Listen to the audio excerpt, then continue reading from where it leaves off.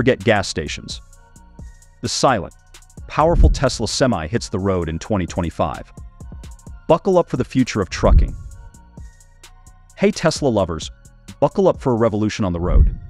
Imagine a world where rumbling diesel engines are replaced by a silent whir, and emissions shrink faster than a rearview mirror.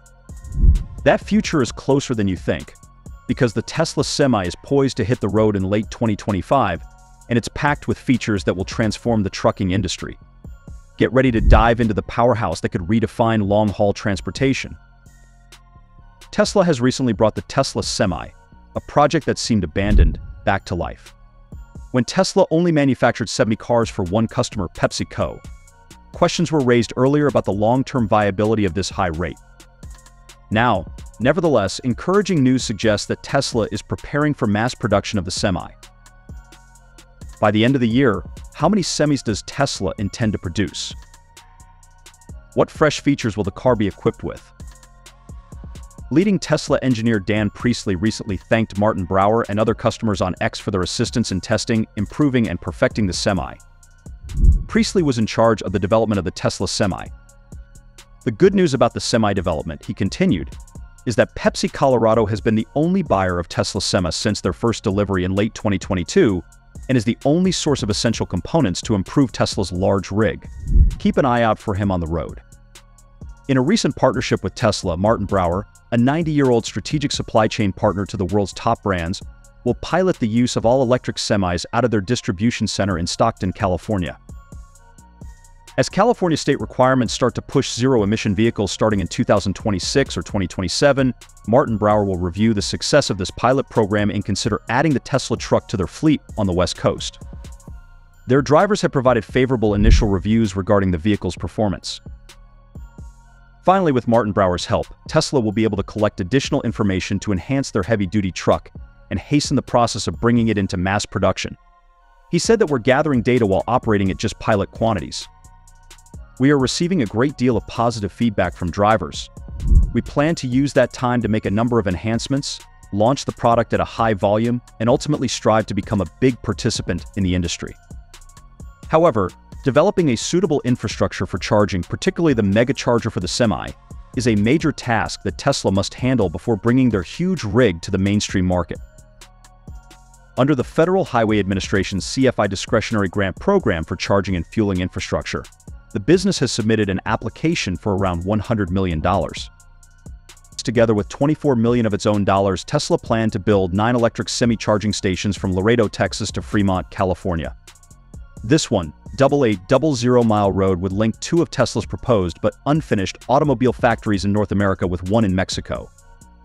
Originally, each station was supposed to have 4 chargers accessible to other electric trucks in the corridor and 8 750-kilowatt charges for Tesla semis. If built, the network of charging stations would be the first of its kind, serving both regional and long-distance electric haulage, which would reduce the need for diesel trucks. Regretfully, Tesla learned in January that funding for the intended mega-charger route had been refused by the Biden administration. However, according to former Tesla Vice President Rohan Patel, now is not the time to give up. The corporation may decide to change its focus to look for state support or use its own resources to set up a Tesla Semi-mega charger route, according to an interview. The funding for the hydrogen station was then questioned by Patel. The amount of money spent on funding hydrogen stations will decrease.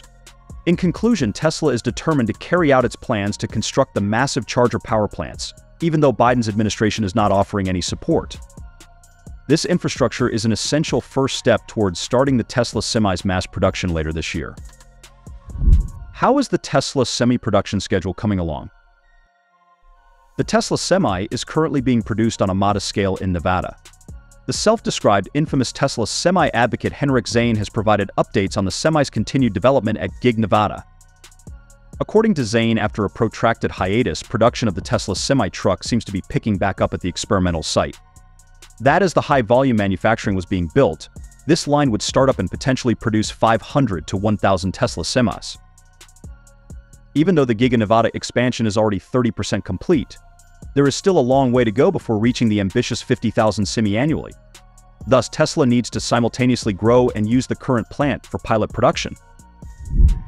This upgrade goes beyond just the Tesla 4680 battery. the mind behind the 4680 battery technology, Drew Bino, left during the most recent round of major layoffs. I'm fairly certain that the Nevada facility will undergo some sort of alteration. My hypothesis is that Tesla will create a whole new battery just for their large rig, and the entire Nevada 4680 concept will be abandoned. This is in contrast to previous rumors that the Tesla truck would run on the 4680 battery. This change is primarily due to two factors. To properly compete with and replace diesel vehicles, which can travel up to 2,000 miles on a 300-gallon tank, the Semi first needs a new battery with a longer range. Second, it appears that Tesla is looking to increase its own battery production in Nevada, using equipment from Chinese company battery giant CATL. The CEO of the CATL company confirmed this partnership, saying that they are providing Giga Nevada with battery production equipment and collaborating with Tesla on battery technologies such as faster charging electrochemical structures. Although this technology is meant to be used in the Model 2, it seems unnecessary to restrict this facility to. I think it would be more beneficial to use this facility to create a new battery designed exclusively for the Tesla Semi. Please share your thoughts by leaving a comment below. Giga Berlin is also scheduled to create the Tesla Semi in addition to Giga Nevada. I must have indicated that I believe it makes sense to construct the semi-truck in Europe at Giga Berlin during a visit to Tesla's facilities in Germany this year. But since the CEO did not provide a project timeframe, I anticipate that the manufacturing of Semi Giga Berlin won't occur anytime soon, even with the addition of new capabilities. What new features will be integrated into the Tesla Semi 2025? The Tesla Semi 2025 boasts some mind-blowing features. Jackknife Terminators say goodbye to trailer jackknives. Tesla's tech keeps the Semi stable and prevents accidents. Million-mile Marvel the drivetrain is built to last 1,000,000 miles, even with two motors down. Plus, it outperforms diesels in acceleration and range. Forget brake pad changes too. Software smarts Tesla shines with its software. Fleet owners get remote diagnostics, location tracking, and predictive maintenance, a dream for traditional truck owners. Self-driving savior, the Tesla Semi is hardware ready for Tesla's FSD software. With self-driving development accelerating, autonomous trucks might be closer than we think. Let's talk about these features in more depth now. The Semi's substantial size and weight of the Tesla ranges from 80 to 82,000 pounds. When fully loaded, there have been concerns regarding the possibility of a jackknife. A risky situation where articulated vehicles, such as trailers, fold strangely as a result of uncontrollable inertia, frequently leading to accidents. This is regarded as the worst-case scenario for truck drivers, particularly on surfaces with poor traction. But Elon has thought of a way to solve this issue. He stated that the Tesla Semi's low center of gravity would undoubtedly help, and that each wheel would be independently controlled by a motor. Thus, as part of our Semi presentation, we can just let the computer do its thing and stop her from jackknifing automatically. Additionally, the Tesla Semi's drivetrain is guaranteed to endure for 1,000,000 miles, even if two of its motors failed.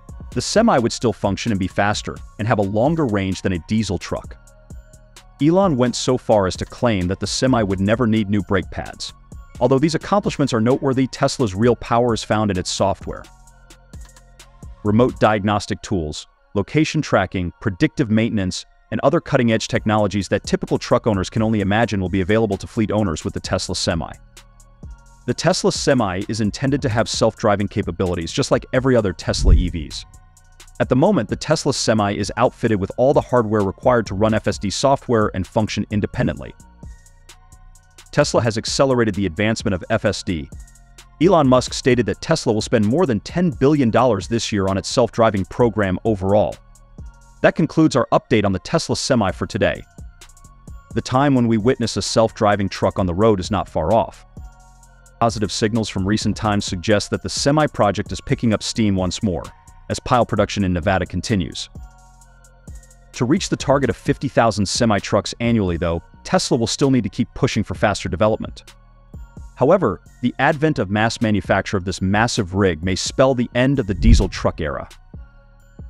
What do you think about Tesla's plans for the semi-truck?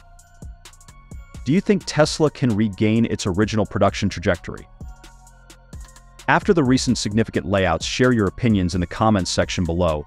And if you enjoyed today's episode, don't forget to leave a like and subscribe to our channel.